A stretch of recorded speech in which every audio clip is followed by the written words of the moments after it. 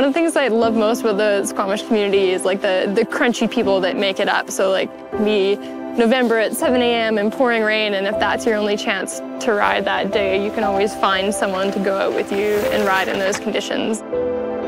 I think I've been in Squamish for like 6 or 7 years now, and it's been like huge for me as far as, I guess, like finding a community and finding other women to ride with.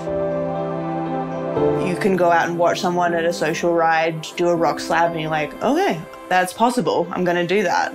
And you just become a more well-rounded athlete living in the Sea to Sky. Really progressed my riding skills. It's just like the Squamish average. You just gotta train to keep up with your friends.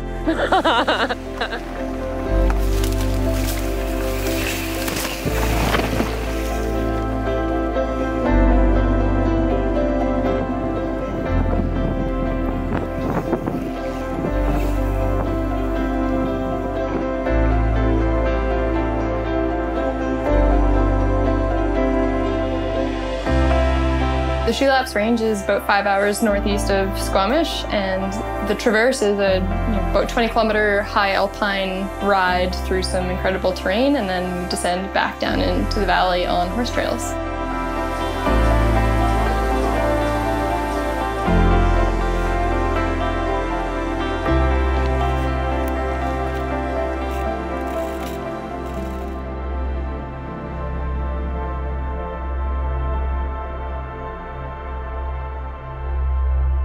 If someone's like, oh, I heard about this girl, Laura. Who's Laura?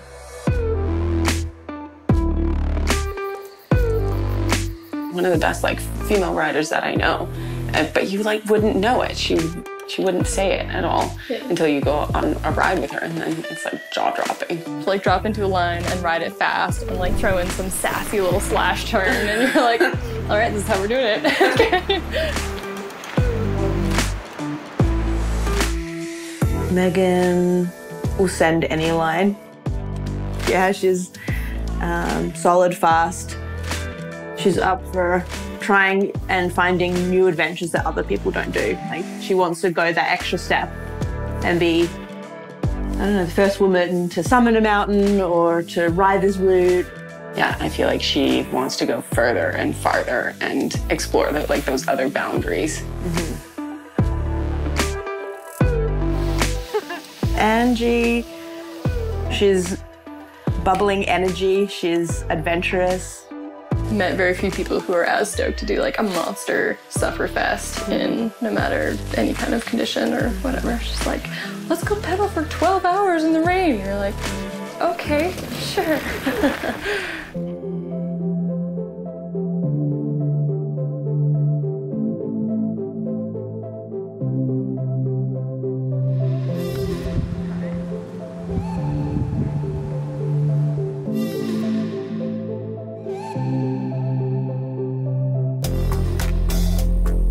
I feel like part of society or like human nature is kind of like always trying to like make things more comfortable and more convenient and this and that. And so you can like have your, I've got like a nice cozy house in Squamish and I have a job that I really love, and it's easy to just get like trapped in that little world. And then when you have something like this to plan for, it's sort of like, it's a bit of a sufferfest, right? Like you're out all day and it's quite a struggle and you're like working pretty hard and stuff. And I think that like,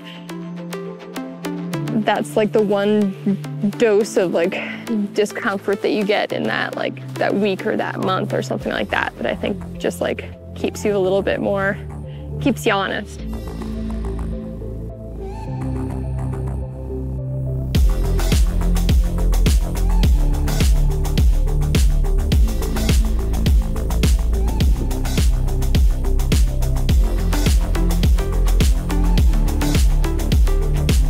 You're just focusing on the simple things of like, you're going from point A to point B, you're gonna be camping here. You don't have to worry about decisions or like paying the rent or like any of the little niggles that you may have that all sort of just wipes from your mind when you're out in the backcountry. I find you just, living for the outdoors, the fresh air, and where you're gonna sleep that night.